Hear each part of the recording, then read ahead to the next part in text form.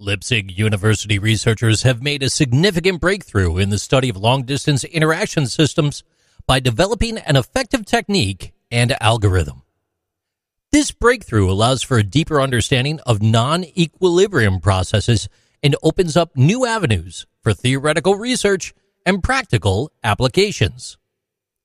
Atoms or entities in various physical systems, such as gases and solid objects like magnets, interact not just with their immediate neighbors, but also with entities far beyond.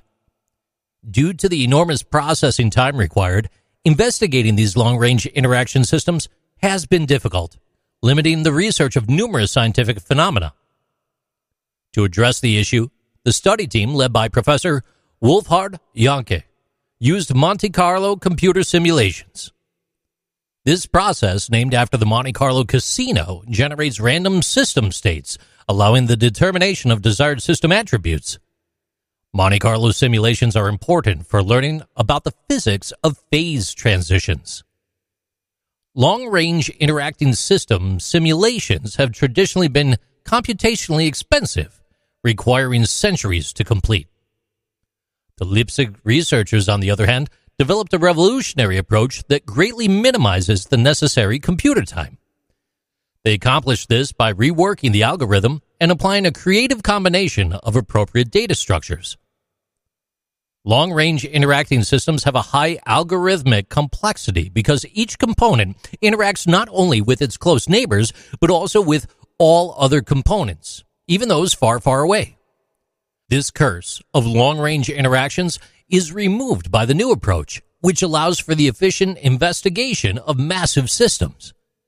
This significant reduction in processing time has far-reaching effects, allowing academics to investigate previously computationally infeasible scientific problems and phenomena. This innovation has a wide range of applications, with a focus on non-equilibrium processes and systems, with those long-range interactions.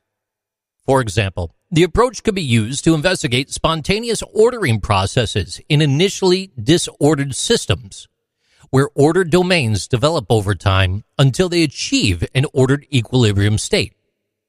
Such processes are frequently observed in a variety of real-world circumstances, ranging from droplets accumulating on a cool window after a hot shower, all the way to phase separation in biological systems.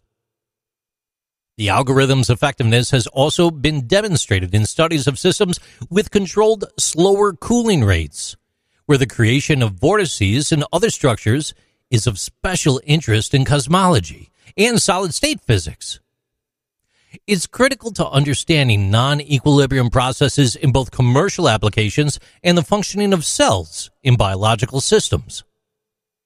Computer simulations such as Monte Carlo simulations are important.